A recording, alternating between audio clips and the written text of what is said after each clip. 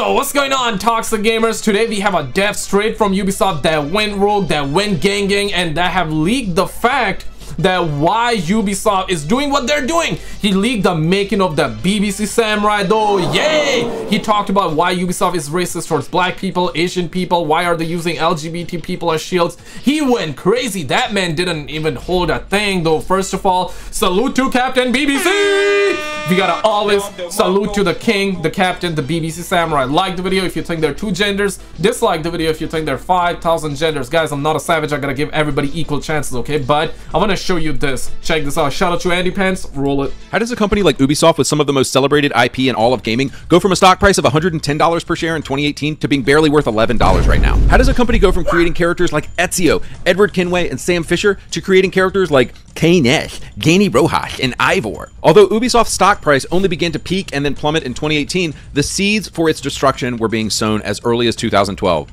In the ensuing years, Ubisoft would endure a complete creative collapse under the everything. White privilege is the problem. Diversity, equity, and inclusion. It says, who is trying to get in the room but can't? Okay. weight of its own wokeness, greed, and sexual abuse scandals, which revealed that the rot went all the way to the top. Our story begins with a former Ubisoft employee who chose to speak to me. He didn't want his name revealed, so we will call him simply Chad. This dude is based as hell. He spent 11 years working for the Montreal studio. This is Ubisoft's flagship studio with 4,000. Man, I live like almost like half an hour away from them. Almost. It's less than that. Guys, I'm in Montreal. I apologize on their behalf, okay? I'm sorry. Yeah, I'm sorry. Ah ouais, c'est calice de tabernacle, le putain, mais m'a bas les couilles, bro. M'a bas les couilles, mais j'ai apologize. I am very, very sorry, my friends, because of Ubisoft. We're dealing with this crap. Not in the modern days video games, man. I swear to God, man, this is crazy, bro. Some people, and the creative direction for basically every Assassin's Creed game, Far Cry game, and Splinter Cell game was done here. Ubisoft has many studios around the world, but the primary creative vision for games always came from the big Western studios like Montreal. Yeah, hey, whoa, hey, tranquilo, brother, tranquilo, papi. I already apologized on their behalf, bro. Like, damn, man, why you gotta do that, man? A front row seat to the collapse of Ubisoft. Chad explains. When he first started at the company in 2011, he was working on animation tools and rigging for a new driver game. Funny enough, this game would later become Watch Dogs. Chad explains. When I started at Ubisoft, the production floor was 95%. Yo, honestly, Watch Dogs was such a good idea, though. Had it been Watch Dogs was made by Rockstar Games, holy, that would have been just one of the best game ever. Like, guys, I'm not even gonna sugarcoat it, okay? Ubisoft had a really good idea, but they just like, bro, what are y'all suckers doing, man? Like, damn. Like, let me show you this, okay? This is absolutely crazy. Check this out. So you got a kid, right? Hey, BBC Samurai, BBC Samurai. Like, what the hell? What the hell, Ubisoft? You suckers crazy, bro. Damn, y'all think it's crazy. And you know, a couple of minutes later, he's out here like, damn, man, like everybody's like saluting, like everybody's like bowing down to the BBC Samurai, right?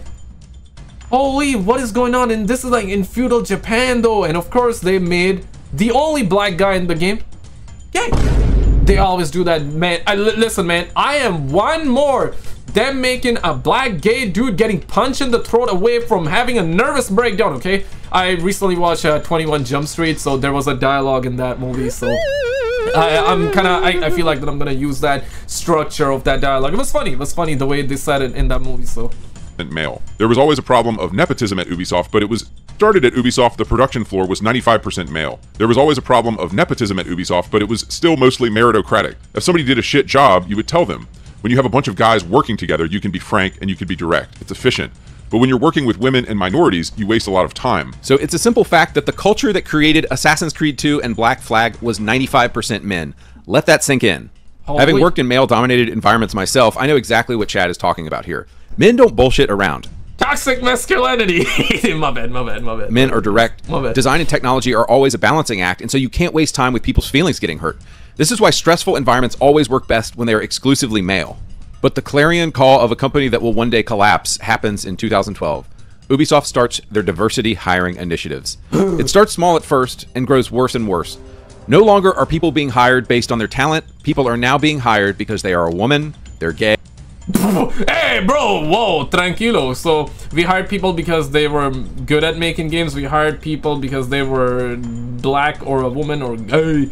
Nah bro, like stop like associating black people with that crap dude, bro. Like damn, and they always do that. They can never make a normal black person, a black human in a video game nowadays, or in movies for that matter. These things are insanely racist, man. Insanely racist. Wherever you look, bro, they always be doing that. Like I cannot be the only one, man. I've been pointing out in my videos, but it's happening so much, right? Even in that Tomb Raider, like we have been covering that, right? Tomb Raider situation, Larry Croft, they turned Lara Croft, so they hate women as well, first of all. So they changed Lara Croft to looking like a man and feeling like a man.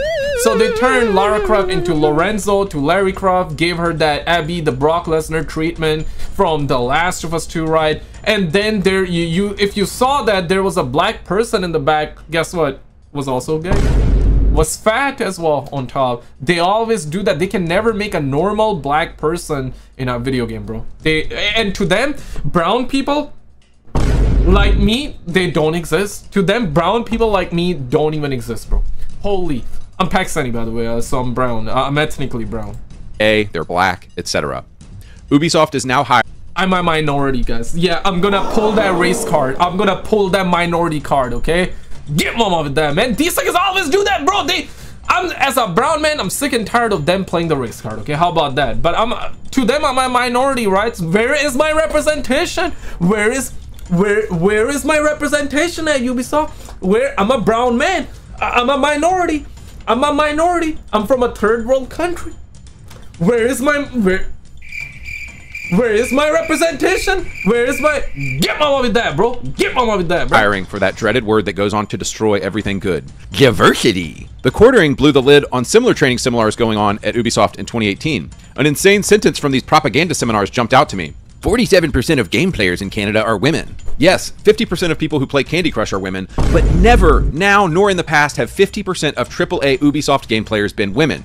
When your company training contains such bold-faced lies, you know you're in for a troubled future. Chad goes on. Ubisoft made a huge change to try to change this 95% male demographic on the production floor. When I left, it was like 75%. Not only did they not want it to be all male, they wanted it to not be white people anymore. The diversity hires, we saw that a lot. And it does change the culture, because you cannot be blunt with people anymore. Resolving an issue takes twice or... Okay, I like... Yeah, I like this. Okay, so he got like soldiers. He got soldiers. He got real soldiers, right? Real men. And then he just switched it to that damn homie. Oh. Thrice as long. Ooh, could you maybe do it this way? Fear of hurting people's feelings, HR complaints, etc. Now, just to be perfectly clear here, I don't think myself nor Chad would say the problem here is that people aren't white or aren't men. That's not really the issue. The issue is and always has been skill. Are these people good at their jobs? Look at Bungie when they made Halo 3 or BioWare when they made Mass Effect 2. Good studios in the 2000s had a lot of white guys, but they also had a lot of Asian dudes, Indian dudes, Latin dudes, and occasionally there was a random woman who was good at her job. Yeah, it don't matter. Like, it should not matter. Like, where you're from, what religion you follow or not follow, your color of the skin, man or woman, or LGTV or not LGTV, straight or not straight. It shouldn't matter. None of that should matter. Like, none of this, this should matter. If you're good at the job, you're good at the job, bro. You're a good human. You're good at the job. Hey, good stuff, man. Yeah, like, even if you're, like, yeah, if you're good for the job, like, duh, like, make the game.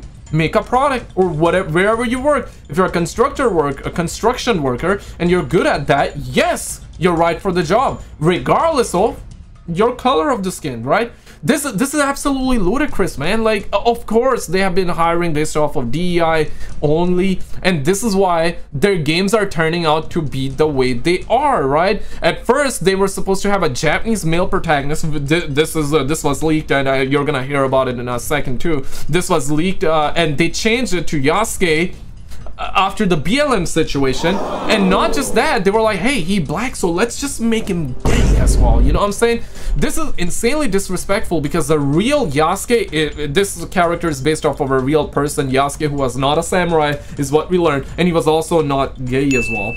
They still did it. If he was gay in real life, then it makes sense. You know, you're just making him as he was in real life in the game. But nah, bro, like, he black, he gay. You know what I'm saying? Like, they always do that, bro. They always do that, man. They always do that to my homeboys like that, bro.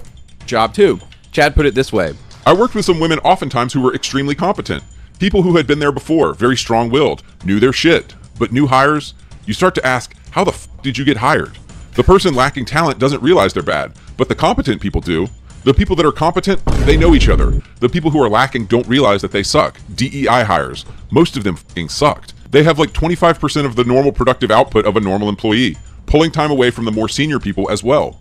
So Ubisoft is still 95% men and will still enjoy success for a few more years after this.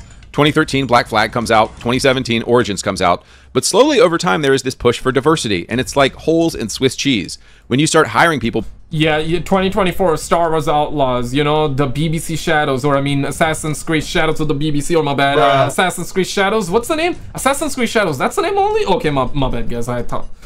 Shadows of the BBC, right? So 2013, 2018, 10 DEI hires, 100, 1,000, 10,000 DEI hires! What the hell? Of course, he's exaggerating, but he's trying to make the point, right? And of course, the quadruple A game, the Skull and Bones. Of course, the quadruple A one, man. This stuff is crazy. Ubisoft was so good. Honestly, man, Ubisoft was one of a kind company. I should not be saying, in comparison to today, they were so good. But back in the days, they were among one of the best companies in terms of video games. You know, of course, like, people were like, hey, every year it's kind of like the same bow squash, but, you know, it bussin'. Certified Hood Classic even sometimes. But I remember, like, their games were very, very good back in the days. They cared about it, and their ideas were very unique to Watch Dogs. Very good idea, but I have to be real. Back when Watch Dogs 1 came out, it wasn't that good, though. I'm sorry, but it wasn't that good. For the first couple of hours, it was very good, novel, but afterward, like, every mission started feeling the same. It's like the same thing with Mafia 3, right? Setting amazing, I still remember the setting was amazing, but every mission kind of started to feel the same-ish, right? And Watch Dogs was a really good idea. I'm not sure about Watch Dogs 2. I believe I got it for free on when they were giving out for free, but I haven't played it yet. I got it on the PlayStation, on the PC though. I believe Ubisoft was giving out for free. Not sure about like I believe Watch Dogs 3 I did play a little bit, but yeah, it was like whatever too. So yeah, right, it's just Ubisoft for you. Well, based on their gender, your company will only last for so long. Chad put it this way. A woman will propose an idea, come up with the stupidest fucking thing ever. The manager has to try to be nice.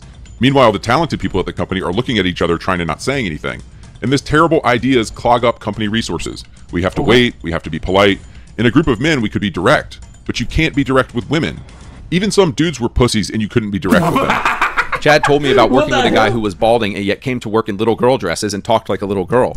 Can you imagine how distracting and annoying that would be during the day? Chad told me that 2011 was a time of open and direct criticism at Ubisoft. Somebody would say something stupid and they would get laughed out of the room. But by 2020, with all the women and gay people and diversity hires, everything was changed because of diversity and we can't hurt people's feelings. And of course, the quality of the video games went down and down and down when you have a culture like because they hired people that were not even about making video games. That simple as that.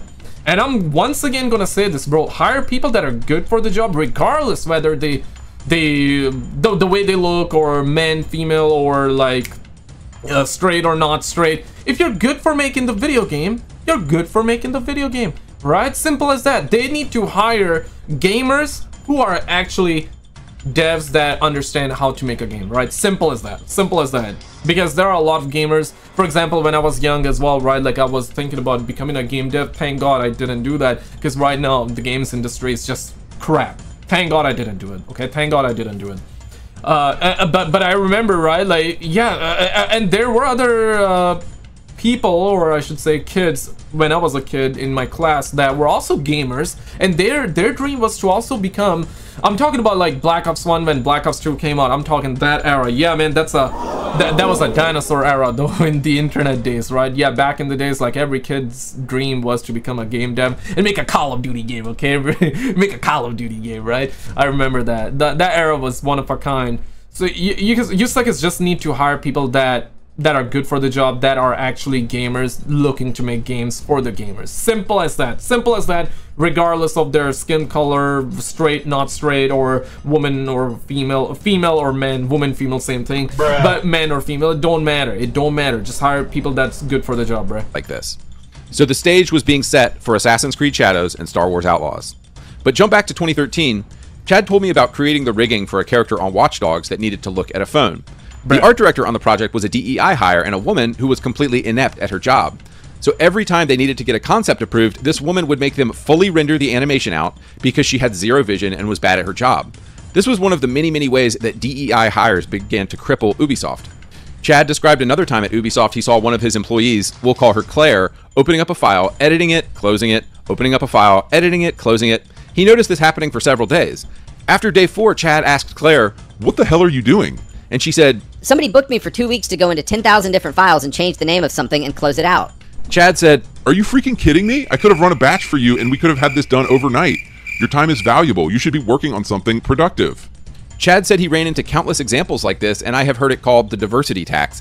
And it's just people who haven't done a job for very long or aren't very good at a job get promoted into places of power, and then it pulls the whole institution down.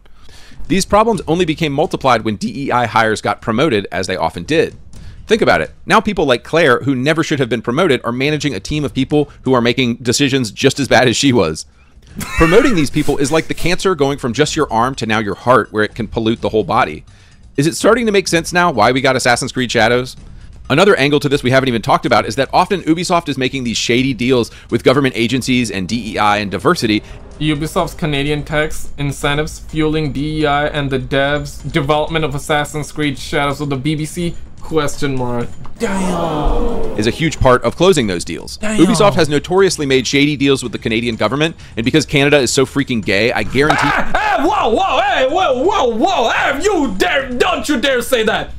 Don't you dare, I'm serious. Don't you dare saying that, man. I'm gonna hit you up with my Canadian airsoft, though. My Canadian, I bought it at Canadian Tire actually a couple of years ago. I remember Canadian Tire is like a Walmart, but you have like a lot of goodies there, right? So I bought it from Canadian. This is a maple version, guys, maple version. But nah, man, tranquilo, Andy Prince, tranquilo, okay, tranquilo, okay. But I apologize on their behalf, okay? Bruh. How about that? Those deals have to do with like 30% women. My wife is Canadian. I know how. Yo, I swear to God, bro. I swear to God, man. Y'all think it's crazy, man. And have to be hired 30% Indian or whatever. The moment you stop hiring based on merit, your company is toast. Before we move on, I wanted to ask Chad about the infamous Watch Dogs 2013 E3 footage trailer. Fans complained that what we got in the game was significantly downgraded from the trailer. They faked their E3 footage. It was all scripted. You free a lot of resources from the system so you can crank up all the other stuff. For example, animated movies always look better than in-game graphics because everything is baked in. Chad, of course, told them, you need to show the render live from the PlayStation 3, but the Ubisoft marketing side doesn't listen to the guys who actually make the game like Chad, and they paid the price for it. Thanks for subscribing. Real quick, guys, I want to say, if you guys are into UFOs and conspiracies, definitely check out the second channel, Scary Reacts. Links in the pinned comment and description. Also, check out the Instagram. Links are in the pinned comment. Let's get back to the content now, boo-boo. I would appreciate it. Getting it. There we go. Another thing Chad hit on here is what killed the creativity at Ubisoft, because in the mid-2000s, Ubisoft had quite a bit of creativity, and you might ask what happened to that. That, I believe, can be laid at the feet of this little thing called the editorial board. Yves Guillemot is the CEO of Ubisoft. The dude is a woke leftist homo and complete degenerate, according to Chad. His editorial board are his closest advisors, and Chad tells me they're all wokesters, just like Eve. I'm imagining eyes wide shut parties, trips to Epstein's Island, etc. The editorial meets in Paris, and they will occasionally have small designers from one of their many companies come to Paris and show off a game. When this is working, it creates incredible stuff. Did you know the first Assassin's Creed game in 2007 was originally supposed to be a Prince of Persia game, but a really creative Ubisoft designer came up with Assassin's Creed instead? Patrice Desilets is his name. I don't know how to say that name. Delete. I believe that's how you say Patrice. Patrice, that's how I do speak French, so delay.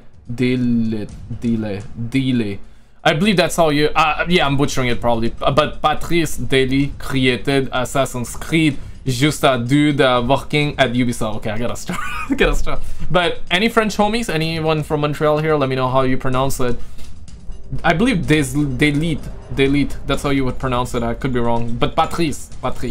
In 2013, Ubisoft was working on a God of War type game, but of course it got canned. Chad did not confirm this, but I wonder if a really inventive game like Driver San Francisco also was an idea that got approved by the editorial board. So back when the editorial board was working, it was doing really good stuff, but Chad explains that every AC game got bigger and bigger around 2018. The editorial board started trying to inject Assassin's Creed into everything. This is when we start to see the Ubisoftification of the industry take hold. Yeah. Now everything needs to like everything becomes the same-ish, then you lose the charm, you lose the novelty, right? Yeah. And it's the same thing with the Unreal Engine. Even though Unreal Engine is very, very good, I always give this example. Unreal Engine is actually very good. No complaints about it, other than the fact that when everybody start using it, and they don't change anything, then every game start to look the same-ish, and then people have that fatigue about it. It's like Call of Duty right now, right? Like, of course, Call of Duty has always been the same game every year, but compare the original Modern Warfare 3 2011 to Black Ops 1. Big difference. Then compare it to Black Ops 2. Big difference. Then you got Black Ops 3. Different, right? But after Modern Warfare 2019, every game started looking and feeling the same, especially with the menus, the graphics, and the movement, and you know, all of that, right? And to this day, ever since Modern Warfare 2019 till Black Ops 6 2024, all the games are looking similar. Yeah, they're making changes, they're making graphically, it's getting better and better, but it still look the same. The art feels the same, the visuals feel the same, and therefore people feel like that they're playing the same game, right? They're playing the same game, even though Call of Duty, NBAs, the NFLs, and FIFAs and all that, they are the WWEs, the 2Ks, right? All of these games are very, very similar, but Call of Duty still had a little bit of difference back in the days. Like I said, Black Ops 1 to Black Ops 2 to Black Ops 3, right? And Modern Warfare 3, the original, Modern Warfare 2, the original, and all that. We had differences, especially with Call of Duty Ghost, Advanced Warfare, not necessarily talking about the movement, but I'm talking about from the visual standpoint, they felt different. Now every game feels the same, and Ubisoft, they went the same route. To be Assassin's Creed. Far Cry needs to be Assassin's Creed. Ghost Recon needs to be Assassin's Creed. Watch Dogs needs to be Assassin's Creed. You can imagine it gets worse when the editorial board sees how much microtransactions can make. Suddenly, microtransactions are in every game. So whenever you see the way that creativity was murdered in Ubisoft games post 2015 or so, the way every game that was made turned into a bland open world with tons of points on a map, just know it wasn't the guys on the bottom doing this. It came from the top. It was all about money, pride, and greed, and it came from Guillemot's hand-picked editorial board. Speaking of the rank-and-file workers, I asked Chad, where was all the woke leftist propaganda coming from? Was it coming from Guillemot or coming from folks on the bottom? Both. Chad tells me. I worked with a lot of normal guys who I would take my lunch break with, joke around with, but when woke culture arrived, they went along with it. Some of them embraced it because they believed in it, some of them embraced it because they think it's going to give them a chance with a woman, some of them embraced it because it would give them a chance for career advancement. Apparently, a man like Trump getting up and speaking pure facts created an enormous wave of triggered feminist and beta cuck men in the community of people who create video games. Ubisoft Montreal was just as affected as anywhere else, and this started to sweep through the company. This was made even worse when the lockdowns happened and the George Floyd situation took over the media in 2020. When you're a leftist and you don't actually have a moral code or ultimate purpose in life. And that's what we heard, like, after BLM, they changed Yasuke. That's when they added Yasuke, right? Because originally it was supposed to be a Japanese male protagonist and they had him made. And after BLM, they created Yasuke. And this is not my opinion. This is what we were hearing from a report. And alongside it, we also did hear that they showed the gameplay to insiders. And you saw Yasuke just in a shop, in a grocery store, going crazy, just chopping everybody, right? How tone deaf you gotta be, man. These guys are insanely racist towards the Asian people and black people, of course, and using LGBT people as shields, right? So after that, that's when they decided to do that. Of course, like then this hip-hop music plays too. There's another. The castle. Like, you got the Japanese homies crying right here. Damn, bro. Corrupt samurai named Fujioka. Protector turned persecutor. Greed cannot rule this village. Not while I have breath in my lungs and a blade in my head. I said kill him. Got that. Damn, like, look at that, bro. Holy. These suckers are hella racist, bro. These suckers are insanely tone deaf, bruh. Like, to do that, like, yeah, just cause he black, he and gotta play some hip-hop music, even though that did not exist back in feudal Japan, though. Other than that, that beats fire. I gotta agree, that beats fire, but wrong context, wrong setting, brothers, wrong setting. You desperately look for a cause to fight for. So the left's rallying cry became things like equality and injustice. Bruh. What evidence did they have that injustices had happened? Oh, just cleverly edited viral clips by gay communists looking to create more social upheaval and turn people against cops, the very people protecting them? But this goes back to what I was saying in another video. When you're a leftist and you have no real morality, you need to see racism and sexism everywhere, because calling these things out, even when they're completely imaginary and have no evidence, gives your stupid life meaning. So trouble was brewing at Ubisoft because the feminists were loud and the beta cuck men who wanted a crumb of sex from them were willing to go along with whatever the women were saying. And this, of course, creates the Assassin's Creed Shadows disaster. In case you're not familiar with it, people have been begging Ubisoft for years to make a samurai Assassin's Creed game. So they finally make one, but this time the main protagonist of the story is black. Say what? Why would you do that? But this is what happens when you chase trends rather than timeless and good. You have a black samurai because of dumb liberal white woman at Ubisoft. Girls with dreams! You're just manipulating, you're toxic. I am strong, I am independent. Good characters. In another video, I reflected on how odd this was. It would be like Assassin's Creed Origins not starring an Egyptian man, but instead starring a white guy from Ohio named Brad. But of course, we found out there was a political motivation behind this decision. They did it because of racism and equality, and I'm a childless cat owner, so I have to try to destroy the things men love. And once you, as Yves Guillemot, have committed to the insanity, you have to— It's Guillemot, okay? Guillemot, motherfucker! Double down on it when they attack. This, of course, makes you buy off an authority to lie about Japanese culture so you can make the woke leftist game you want. This, of course, makes you buy bots to leave comments praising the game. This, of course, makes you disregard all fan feedback to the contrary and everyone saying this is an awful idea. In one particularly idiotic statement, Guillemot said, "We condemn these hateful attacks against our creatives. But creative. LOL. Nobody is attacking your developers. We just don't want the game, and we're not buying it." But the pussy-ass left always spins it as, "This is a hate campaign. You're being so hateful." What they are really saying is, listen, man, as a brown man, as a brown man myself, bro, I'm sick and tired of them playing the race card, bro. I'm sick and tired, bro. Where's my representation at, bro? Like, y'all suckers are like, everybody racist, but y'all suckers are racist towards white people, black people, Asian people. To you guys, brown people like me don't even exist. Damn, man. And y'all suckers are hella sexist towards men as well. You don't like men, apparently. Half of the world population is men. Most of the gamers, toxic gamers that you like to say, you like to call us as, yeah, the gamers are mostly men for games like that. Of course, females do play as well. But for games like these, most of the audience, not all, but most of the audience is men.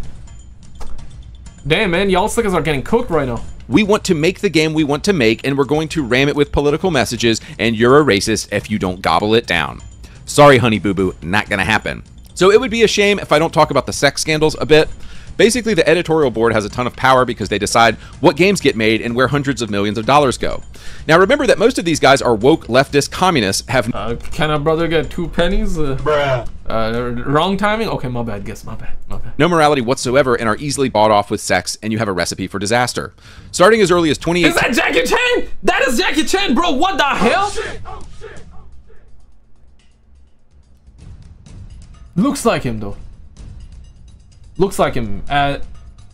Looks like him. Yeah. Looks like him, though. Damn. Yeah, looks like him. We see these accusations come out, and as of today in 2024, you have 5 people facing criminal charges in France right now for what they did. I read reports of a bunch of men holding a woman down while a director kissed her, just really weird, evil stuff. I asked Chad, were these guys liberals or conservatives? Oh, liberals for sure, Chad tells me. He goes on, "It's always the male feminist. It's always the wokester. You can never trust a male feminist. Nobody believes in that stuff unless you're emasculated. It's all about getting access to the women, using their power to get access to women. It's not going to be the Christian who does this stuff. It's not the toxic masculinity guy who gets into that stuff. It's the women's studies major. It's the guy talking about equality. Women who say men are trash, it's because the women are hanging out with progressive men. Guys who go to church or are into their faith would never be involved with this stuff. I know for a fact Tommy Francois was a leftist who harassed women. Ashraf Ismail was the Middle Eastern guy directing Valhalla who stepped down. But he wasn't actually a religious guy at all, he was a progressive. The dude left his wife during the production of Valhalla, and I know for a fact he doesn't follow the teachings of Islam. So it's almost never the religious guys doing this stuff. Man, no, bro, imagine leaving your wife over this crap, though. Now, of course, like, if there were some problems between, yeah, which we don't know, context is definitely needed, then, yeah, everybody got a situation, right? So I'm not gonna get too deep into it, but if your only situation to leave your waifu was because of, hey, I gotta work on Assassin's Creed, because the next game is due, and the next game is gonna be about the BBC Samurai, so we need to get this one out first, and then we gotta work on the BBC. So yeah, right, like, damn. Then I'm like, bruh, like what you doing? And then later on he left, he peaced out too, right? Crazy. It's the left. It's the wokesters. It's the very people who call this stuff out who are doing it as always. Alright, so just to close this video out, I want it to be perfectly clear what caused the downfall of Ubisoft, and we have now heard from a source deeply connected in the industry for 11 years. Back in the 2000s, Ubisoft made some incredible games. They had perhaps what some might call a toxic male culture. But we know that there were no reports of sexual abuse, and some of the best games ever got created. That is crazy, right? Toxic masculinity, you would call it, but then you find out there were no crazy amount of reports like that. But then, when you have no toxic masculinity, according to them, then you have reports like that. This is crazy, man. We saw the pattern with Activision as well a while ago. Yeah, man, this is video games right now, man. Whatever you do not check out this video. In fact, check out this video, man. This recently just happened. Insane story just went down as well. On the left, we have another streamer getting caught cheating as well. Check out both of these videos, and I'll see you right there.